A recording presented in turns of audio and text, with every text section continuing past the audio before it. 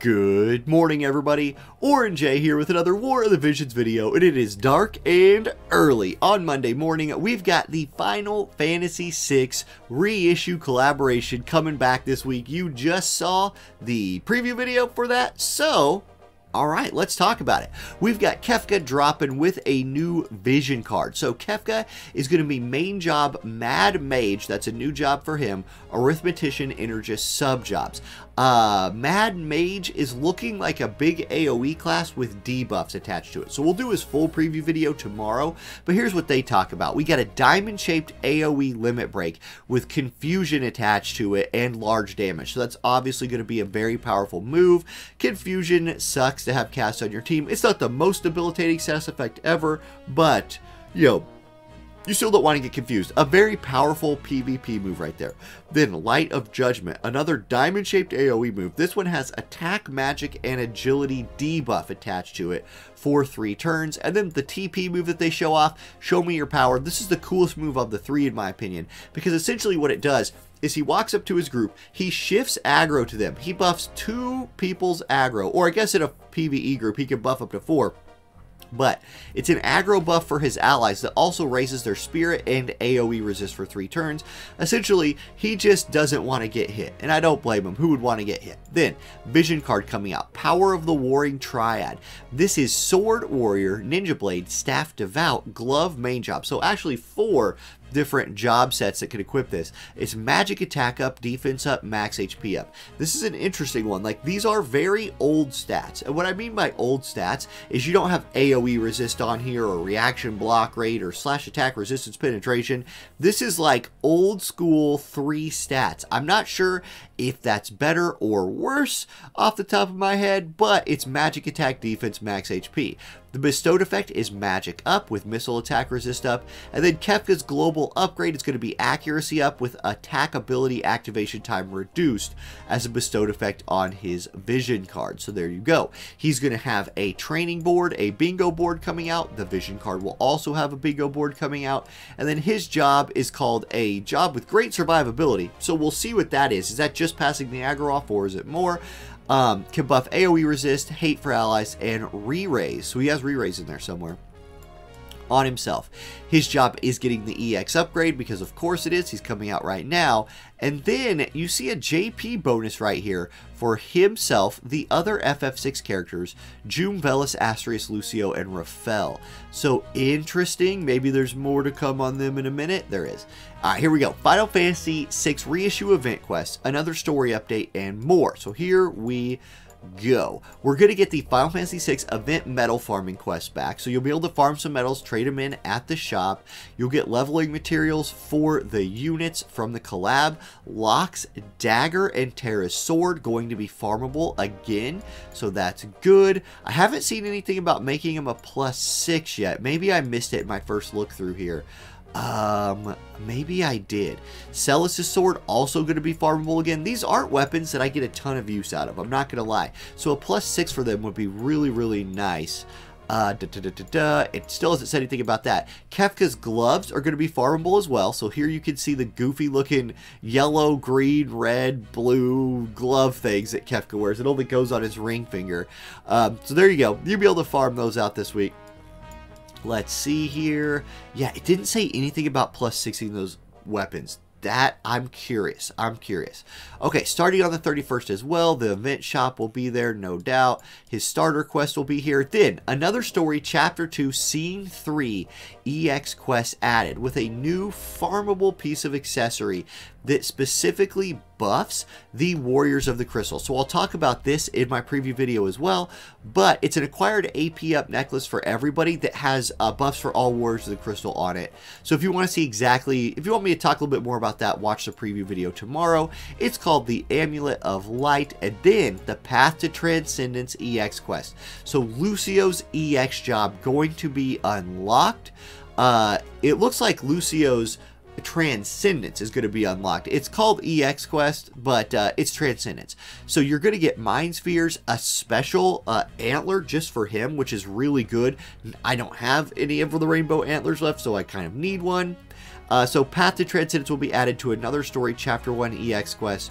on Wednesday. So a lot of people will be cashing in on an upgraded Lucio right there. Then special Brutal and Nightmare difficulty EX quests, where you can acquire items necessary to further enhance Lucio, have been added. Okay, you can also collect all items needed to unlock Transcendence.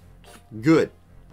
So you're not going to have to like shell out anything, it looks like, which is awesome. That'll be in a Nightmare difficulty quest. Then train Lucio, take on the path of Transcendence, and acquire Mind Spheres and a Kindle Light Antler. So that's what the antler is going to be called.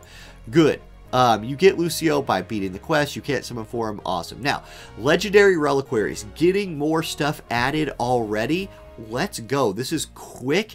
They're adding a Uochibo and the Murasame. So I remember the Murasame. I always confused this with the Masamune as a kid in Final Fantasy Tactics. So it's coming to the game as well. We'll look at those in the preview video. But it'll be Legendary Reliquaries again. So you'll have the you'll have that room with this time limit on it. We'll be able to play through that again and get some new good gear. The last two pieces of gear were insane. Let's see how good these are as well. Also, you'll be able to earn an antler, thank goodness, and scrolls of vicissitude. What, did I say that right? I think I did. You'll be able to earn some UR scrolls as well. So Legendary Reliquaries, yep, that's coming out. Da-da-da-da-da-da. And then, sure, we already know how to do it. Okay, I was looking for anything on here that would say about, like, we'll just continue. We'll continue. I thought maybe I missed that, like, there was +6 or 140s for some units coming out. Hold on just a second.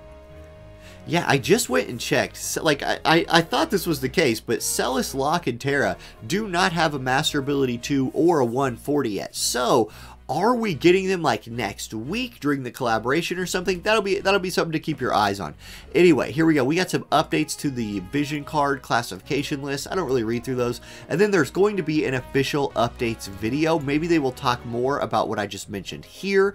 It'll be the 27th live stream with the Justin and Hiroki. There'll be presents. It's on the official channels. When is it? When is it? 5:29 at 1900 Pacific Daylight Time. So that's 7 p.m. Pacific. That'll be 11 p.m. my time. Ooh, that's late for me. But I'll still probably stay up and catch that on the 29th, which is today. So, yep, guess I'm watching that tonight. There we go. Tune in. I'll see you guys there. I'm going to be live streaming today. It's a little earlier than I normally do because I'm in summer break hours for today. So my stream will be a little earlier than normal. We'll feel out where these live streams should fall during the summer. But if you want to check out the live stream, it's too early, man. It's too early. My boards are failing. I'll see you there. See you later, everybody. Peace.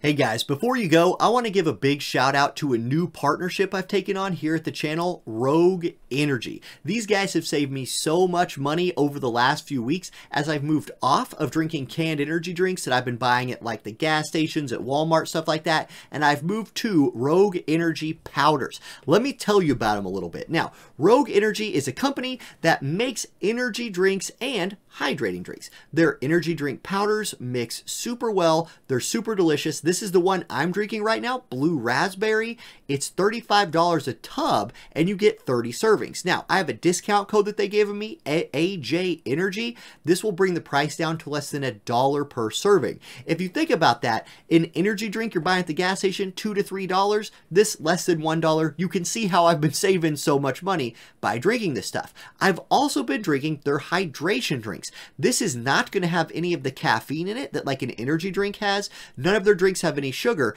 and they're really delicious. They have great flavors. I'm currently drinking rainbow candy right now, but I tried all of the flavors available, and I didn't hate any of them. The energy drink, I'm on Blue Raspberry right now. This one has 175 milligrams of caffeine. Again, no sugar, but all the B vitamins and energy stuff that you need.